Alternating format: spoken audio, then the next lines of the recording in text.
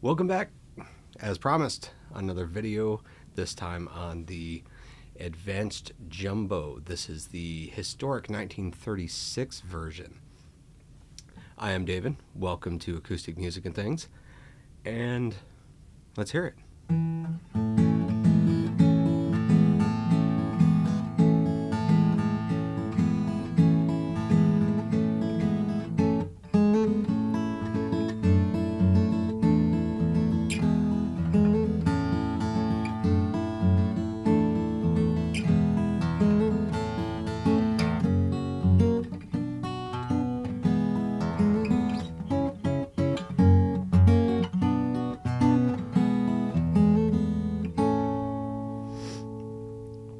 Yeah, amazing guitar. They're not always in Gibson's catalog, and I think that's a little bit of a shame.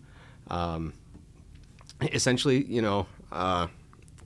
this one's actually an aged Adirondack or red spruce top. Rosewood back and sides, mahogany neck. The awesome, I think they call these split arrowhead inlays. Very cool, this is what they were doing, in the 30s when they introduced this guitar. This version has a very thin, you can kind of hear that, very thin nitro finish that almost gives it like a pre-aged feel-ish. The other thing that's very different about this guitar from the other Gibsons that I have is the neck profile is what they're calling a 1936 historic.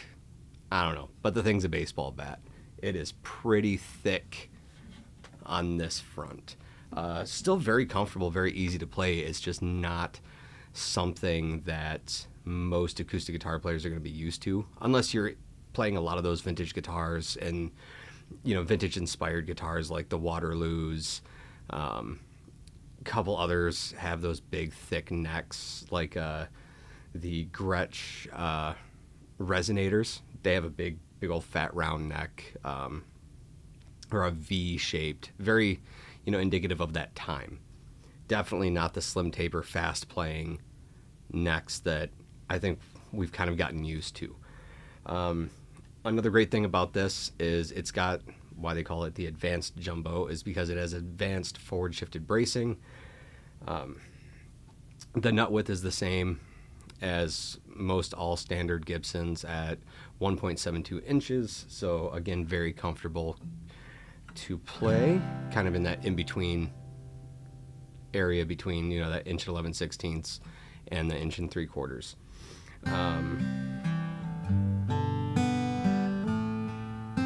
Just the tone of this guitar is totally different than the standard tone from a lot of Gibsons that you might be more familiar with. Definitely different from the J45 Deluxe, which again is, spruce with rosewood. And here in a little bit, I'll actually try and do some A-B and bounce back and forth between those guitars. But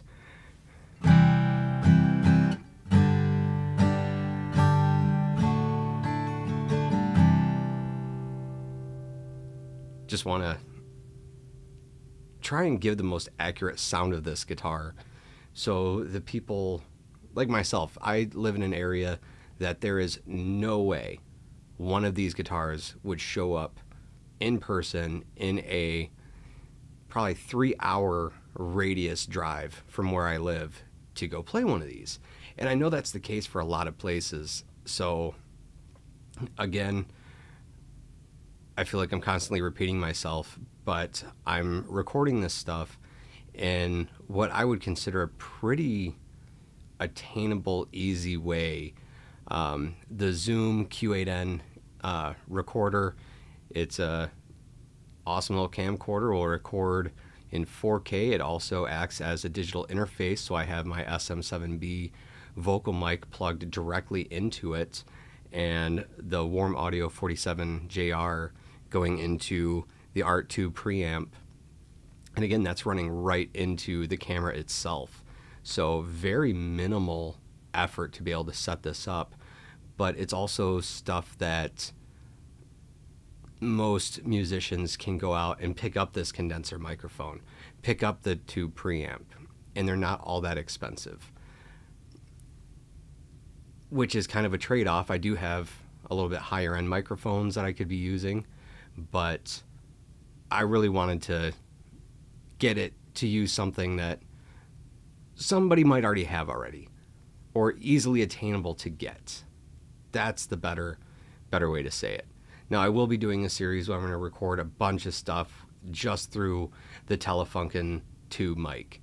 And with that, I'll probably run it into a DAW and do some, compressing and do all of the post-processing stuff. But with this kind of intro series, I guess, that I'm doing, I'm trying to avoid all that. So the only thing I'll be doing is just taking snippets out of the video just to try and shorten it up and eliminate any unnecessary noise, so to speak. Anyway, I'm going to play this one a little bit for you, then I'll start grabbing the other guitar and I'll bounce back and forth.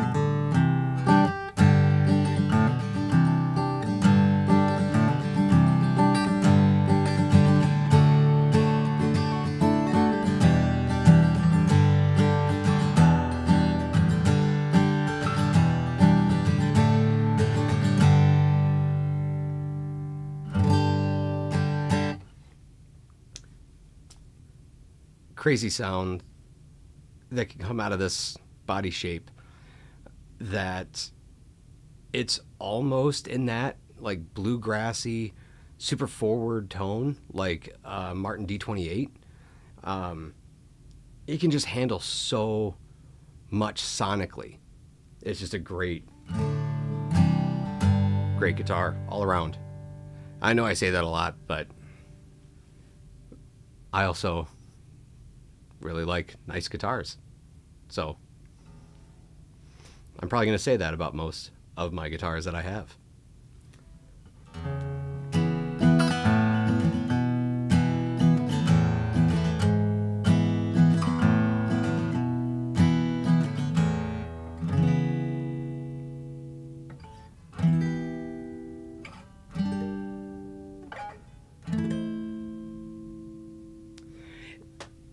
It does take a little getting used to this big neck, but nothing wrong with that at all. All right, here is some side-by-sides with a J45 Deluxe.